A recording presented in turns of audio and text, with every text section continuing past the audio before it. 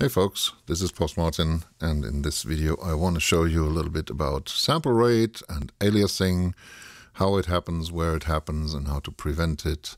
And let's start with a static test tone, 1 kHz sine wave test tone. You can see the peak here. And if we run a project in our DAW with, for example, 44.1 kHz sample rate, then probably most of you guys know that the maximum frequency that we can basically record and reproduce is half of the sample rate, so it's 22 kHz. So there is basically a red line, like a brick wall, and no frequencies can be generated beyond that frequency. That's just a fact. Okay, so now what happens if we create a saturation from this 1 kHz sine wave? We add saturation, and usually, as you can see, these harmonics here, they would continue down, down, down in higher frequencies, but they can't because there's this brick wall. So what happens is aliasing or foldback, and maybe you can see that a little bit, that there is something going on in this kind of direction. Let's have a look. This is just a rough line, so you can see how it basically folds back and creates some kind of weird sounds in the audible spectrum. Now you would say, of course, it's not a big deal because, for example, here, this one would be roughly minus 60 dB or something, so it's pretty quiet. But we will get to this topic because it's not exactly like that. Anyway, so that's what happens if we have 44.1 kHz sample rate and we add saturation and we get to the limit 22 kHz, and we get this foldback called aliasing. Now let's run the same project again at 192 kHz. So the maximum frequency we can produce is 96 kHz. Okay, so you can already see that the saturation I added goes way beyond the audible frequency range of 20 kHz. Or 22 kHz for the sake of 44.1 kHz sample rate. Anyway, we go way beyond, yeah? So no big problem there. Just a rough line there. You can see how the saturation goes way beyond. Now, in this particular case, it's no problem to use saturation whatever way you want, maybe add a second saturation stage, because we don't get this foldback at 22 kHz. We go way beyond the audible spectrum, and we can basically low pass this. At the end of our signal chain, we can just create a relatively simple low pass, get rid of all these top frequencies before we sample it back down to 44.1 kHz. So let me just move that up so you can see there's the wall. But we already have filtered everything out, so there's nothing to basically reflect or fold back. Yeah, that's the technical benefit of using higher sample rates. Yeah, you can get rid of this aliasing pretty easily. And you don't have to take care in every single stage of your mixing. For example, if we talk about the Kemper profiler, we have basically 8 effect slots plus the amplifier slot, which obviously also creates saturation. So we can have up to 9 stages of saturation. And internally, the Kemper does oversampling, then it samples down, oversampling again, down, whatever stuff is going on. And we have a problem with this. Well, the Kemper is still nice, obviously. I use it all day long. But currently, I've only shown you with a static sine wave, which is not a really realistic thing. So let's start moving a test tone, like a sine wave sweep, to see what actually happens. So that's the next part. Stick around. Now we are back at 44.1 kHz sample rate. There's a thin red line here to show this brick wall. And what we're going to do now is we have a look at a sine wave sweep. So I just activate the sine wave sweep and you will probably hear it. So let's have a look. There is a beautiful sine wave going up, up until 20 kilohertz, and then it will start again, it will loop, yeah. And guess what? This is already coming through the Kemper profiler, but all slots are switched off.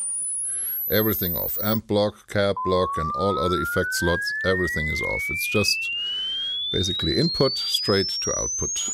And yeah, looks pretty nice. Nothing bad happening there.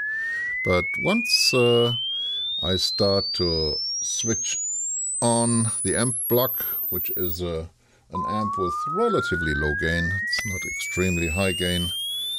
I think it's around 2.0 gain or something. You will see all kinds of wacky craziness going on there. And what's really nice and good to see there is that at the brick wall, there is something happening that frequencies go back. They move the other direction. And then at some point they kind of double, they overlap. And there's all kinds of craziness going on. You probably hear that already pretty well. And now what I do with this relatively low gain amp, I will add a Kemper fuzz so things go even crazier. Let's have a look what happens now. Welcome to the world of beautiful birds, chirping all the time. Yeah? I think that's relatively easy to hear. So it's not happening just in the high frequencies. It's actually happening in the mid frequencies as well. Really weird stuff. So let's see and talk about what's going on there. Okay, so now I have activated the amp block on the Kemper profiler. I have turned down the gain to absolute minimum of this amp, yeah, or let's say 0.3, something like that. Okay, and the only thing that I changed in terms of creating saturation is the presence knob. I increased the presence by 3.3 because I want a little bit air in the sound. So let's see what happens. And here we are in Cubase. And we can see the frequency spectrum. There's a little bit noise going on, very low level. And if I pick the guitar, just an open string, you can see that there is something going on. Yeah, doesn't sound very nice. It doesn't matter for now. But what I want you to do is basically look at this region around, let's say, 11, 12 kilohertz, something like that. Yeah, and you will see when I pick the strings and when I bend, basically you will see the spikes here, the main tones, they will go up because I do a bending, but above 11 or 12 kilohertz, they will go down. So they will change the sound because of this aliasing, the foldback, yeah? So I just want you to see it visually. You will not hear a lot now, just a little bit. Can you see?